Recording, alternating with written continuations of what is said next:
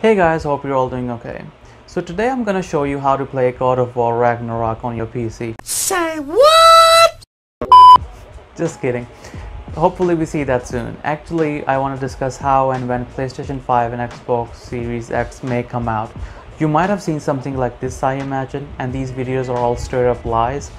Like PS5 emulator on Android, seriously. Needless to say, all the emulators that claim to be for PS5 and Xbox Series X are fake. I've been analyzing build emulators for about 12 years now.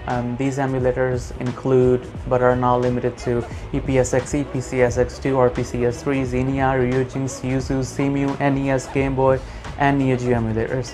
Within that time span, I've seen emulators go from just a bunch of lines of code to these Goliath UI-enabled experiences that are capable of running titles with utmost efficiency. PlayStation 2 and PlayStation 3 had way too different architectures than a normal PC. The reason is because the consoles are only designed to execute titles and nothing else, except for media play and distro booting. So to do that, they have to do a little bit of trickery with how the code of the game is handled. This design contradicts with the basic PC designs, but the advantage of this type of design is that the console cost can be way more affordable. That's why if we look up specifications of a console, they don't say 8 gigs of memory. They say this many instructions per cycle, or this many gigaflops or teraflops. Because if they say the memory capacity, that would be a comparison of apples to oranges. The developers have just one hardware to work with, and they can understand the architecture of the console to optimize the games. In case of PC, we're talking different x86, x64 architectures, hardware modules, graphic frameworks, and that's why console is feasible in some crucial aspects.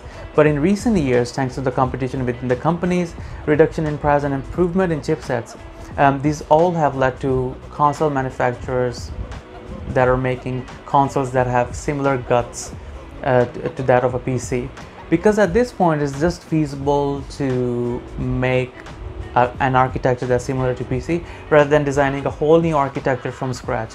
Also, consoles are comparing and competing in the gaming segment with PCs now. For example, handheld consoles, or the standard ones, are now required to have HDR support, ray tracing, 4K, 8K with higher FPS along with higher refresh rate. A couple of years ago, these weren't needed. PS5 and Xbox One Series X use AMD chipsets. I cannot stress how good is this for emulation community. This means that we can see emulators for PlayStation 5 and Xbox Series X within a year or two, theoretically.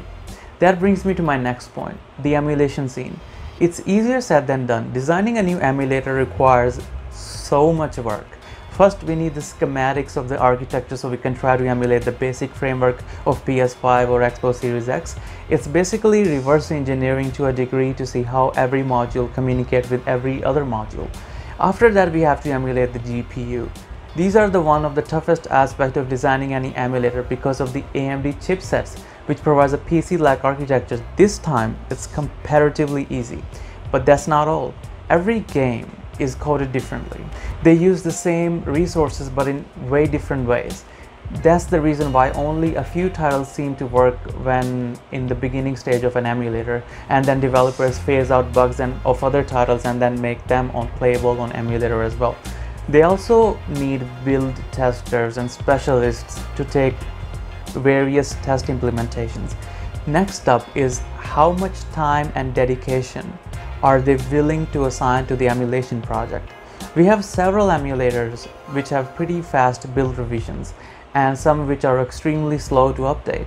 They also need a budget and funding to afford the hardware and tools to develop the emulator on. And the only ways they can do that is by doing early access builds, technological support, and Patreon support, which are not always enough. Especially not in the beginning. Considering all these factors, it's a massive undertaking and commitment to the community.